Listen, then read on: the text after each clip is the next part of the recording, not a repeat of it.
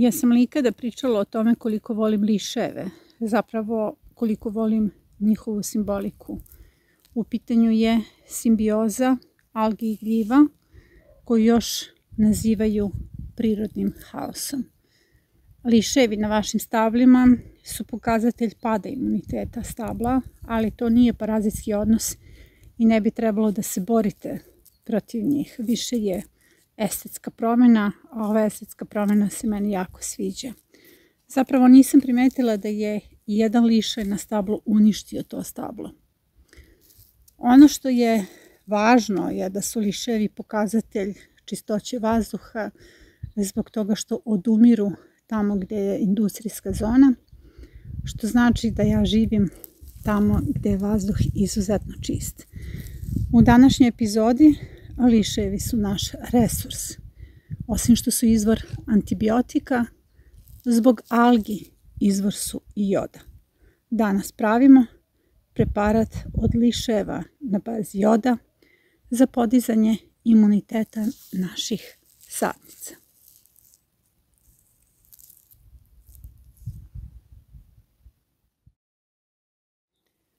Osvanulo je divno jutro na imanju. Ja i Marina smo došli do starog voćnjaka da potražimo lišajeve. U pitanju je mačka biobaštovanka, moj glavni asistent. Došli smo do starog voćnjaka zato što na njemu ima divnih primjeraka lišajeva. Evo, ovo je jedan od takvih. Upravo ti primjerci mi trebaju da bih napravila preparat. Sve oko nas je energija i svako biće postoji s razlogom. Potrebno je samo da prepoznamo resurs i potrebno je samo da se pomirimo sa prirodom i onda priroda zaista i sarađuje s nama. Evo, ja sam zahvalna na postojanju ovih lišajeva. Lišajevi, kao što sam rekla, nisu paraziti. U pitanju je saradnja o kojoj mi s našim ljudskim ograničenim mozgovima vrlo malo znamo.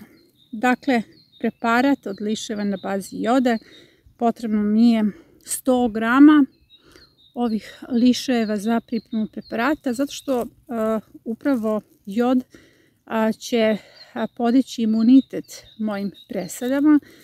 Presade iznosimo, unosimo, izložene su različitom stresu i upravo ovi lišajevi će nama da pomognu da im olakšamo sezonu i da ih pripremimo za predatorski lanac.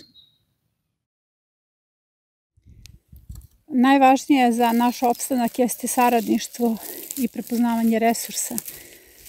Kada čovjek shvati da je neophodno da sarađuje s prirodom, odnosno da sarađuje svim bićima u okruženju i da prestane da ih tretira kao svoje neprijatelje i da prestane biće da deli na korisne i štetne, tada će biti i ključna tačka za opstanak ljudskog roda. Sve što radimo i sve što dotaknemo vodi ka uništavanju i ova stabla stalno tretiramo nekakvom hemijom. Čitamo o tome koliko se koristi bakar za čišćenje ovih kora, potpuno nepotrebno. To je ta naša sklonost ka estetici. Dakle, prepoznajte resurse, sarađujte sa svetom oko sebe. Evo, ja sam već nakupila puno blaga. Ovo je već dovoljna količina. Dakle, otprilike to je 100 grama lišajeve. Toliko mi treba za jednu dozu preparata. I sada idemo dalje da pripremimo preparat od lišajeva na bazi joda. 100 grama ovih lišajeva stavila sam u šerpu i dodat ću litru vode i nakon toga ću kuvati pola sata. Dakle, samo treba da vri nekih 5 minuta, to je otprilike pola sata. Zatim ću poklopiti, potrebno je da se hladi narednih sat vremena. Nakon toga ide u blender i idemo dalje sa receptom. Sada je potrebno da čitavu smjesu stavite u blender zajedno sa tečnošću. Ja sam malo tečnosti procijedila zato što postoji doza za ovu vrstu blendera i sada je potrebno samo da to lepo sameljete.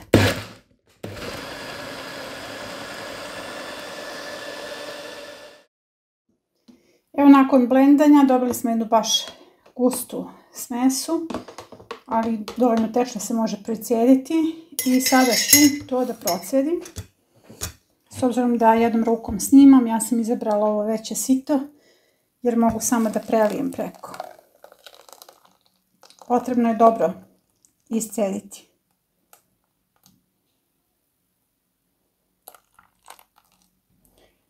S obzirom da su čestice sitne, treba će malo više vremena da se to procedi, da izvučem baš svaku kap ovog eliksira.